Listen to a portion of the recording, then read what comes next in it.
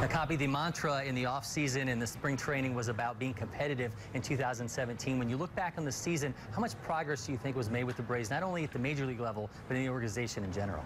Well, there was a lot of progress made because we got a lot of young players up here. When you go through a rebuilding process, it's not going to be something where you just snap your fingers and you're good. It takes years from when you draft a player or trade for a player to get him up to the big leagues, to get him acclimated, and to get him playing at a championship type level. So I think we made a lot of progress this year with some of the players who were up here already, but also the fact that we broke in a lot of top prospects. You look at Albies, Newcomb, Sims, Gohara, Minter, and there's probably 3 or 4 more that are good players that I just can't recall at this point in time, but there were a lot of really good prospects that have made their big league debut, that have gotten their feet wet, and that will be better served for it going into 2018. When you look at the wins and losses, is that ultimately how you guys judge Brian Snitker if you decide to bring him back, or is it about more than that when you consider Snit's job? When you consider evaluating anybody, it comes down to more than just wins and losses. Last year at the winter meetings, a primary frustration following the 2016 season was the development of those young arms, which led to the signings of Bartolo Colon and Jaime Garcia and R.A. Dickey. You just mentioned some of the young prospects we've seen that have come up. Do you feel more comfortable with where you're at with your young arms this offseason, or will that still be a need when you go out and run the market? Well, you can never have too much pitching. We're happy with the young pitchers who have come up here, and there's more on the way. So part of what you've got away is, do you want to sign somebody long-term and have them block prospects and eat up money, or do you want to go with kids? The great thing about the players we signed last year is that they were one-year deals. It frees up our kids for next year. I think as you look at our 2018 rotation, obviously you've got Julio Teheran, Mike Foltynewicz, Sean Newcomb, and, you know, we've still got to make a choice about if we bring back R.A. Dickey. You look at Luis Gohara, Lucas Sims. Then there's a next wave of young pitchers coming. Colby Allard, Mike Soroka, Tuki Toussaint, Kyle Wright. Then there's a wave behind them and a wave behind them. So, you know, we want to create opportunity for our young pitchers. We want to build with our own players. And I think that the players we got last year helped us create the opportunity. We didn't have to break with Sean Newcomb. We didn't have to break with Sims. So even though they didn't win the Cy Young Award, they still did okay, and they helped us get to where we are right now. When you consider R.A. Dickey and that option that he has, is it ultimately deciding whether or not you're going to call that in? Is it about how the progress is you see with these younger guys as we're in, you know, at the end of the season, and how that whole sort of thing is measured? There are a number of factors that play into it. I think that R.A.'s done a great job. He's a great person.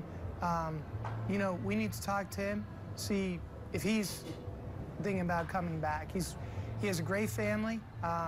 You know, it's something that he's got to make a choice, and we've got to make a choice. I think you weigh what he brings. I think you weigh the young pitching we have on hand. I think you add all of it up, but he's a great person. I'm very happy he was a part of our club this season. Braves fans have waited to see Ozzie Albies and Dansby Swanson together, to see them playing so well together and thriving late in the year. How excited was that for you as you watched it all unfold? Yeah, it's been great. It seems like they really feed off of each other. And we saw that in spring training of 2016, where they make each other better.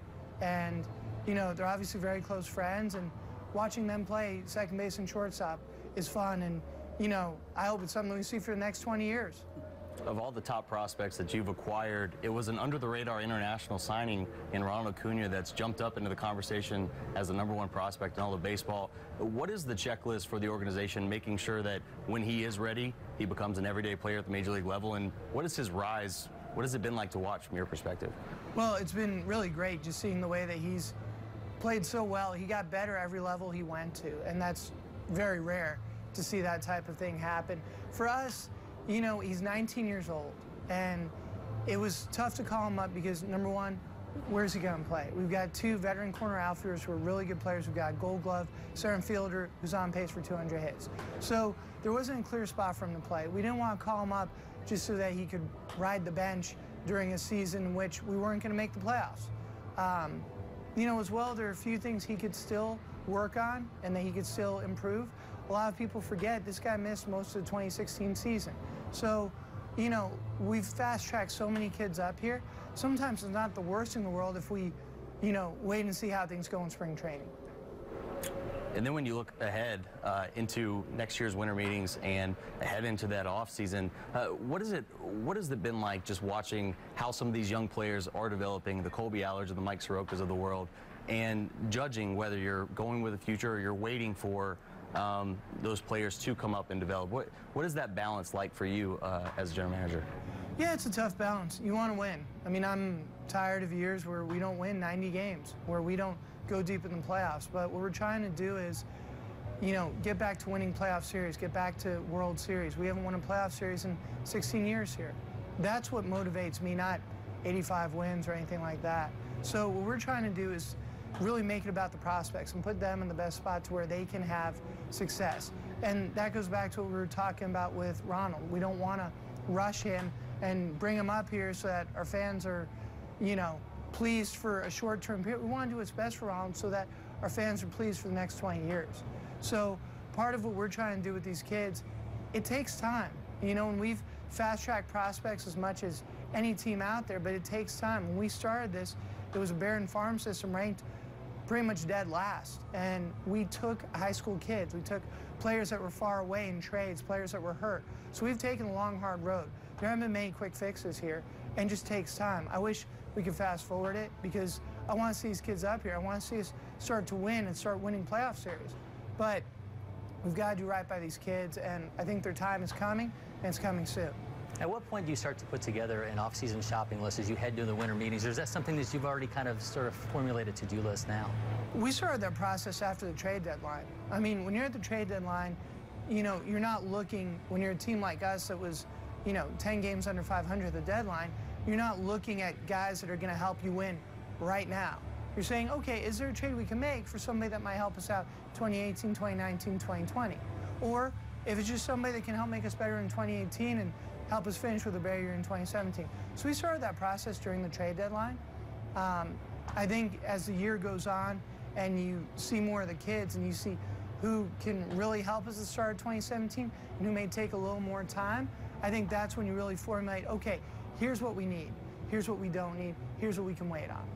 Anytime a franchise hits that reset button, they push their window back, and you're trading the present for the future. But anybody that watched baseball this year, whether it was the All-Star game or just around, could see the likes of Craig Kimbrell and Andrelton Simmons and Alex Wood pitching or playing really well. You believe in what you've done here. At any point, does that test your patience as you're waiting on the young talent to come up when you look out and you see who all is playing well while you're waiting on, let's call it the Mike Soroka or the Colby Allard? Is there a balancing act in terms of the patience that it takes for a GM? Yeah, it takes a lot of patience. Those are three great players. It was tough trading all three of them. They're also three great people, and they're people that you root hard for. You know, I'm not out there hoping they go 0 for 4 or get bombed. I mean, these guys came up as Braves. They're guys that I got to know personally. They're great people, and I wish them the very best going forward. But you can't look back. Once they're traded, they aren't Braves, and I wish them the best as long as they're not facing us. For me, it's more about the players that we got for them, hoping that they do well and hope get us to winning our next playoff series, our next World Series. Some changes made to the front office. Do you feel that you're at the point where you're still continuing to put your imprint on this franchise and this organization as a general manager? Yeah, I mean, you know, I've worked for John Hart for 3 years. He's great. The guys we've hired are going to work with John and me, and it's going to be the same vision with two new voices that we're very fortunate to have. John Coppolella at the center as the Braves enter what could be another pivotal offseason.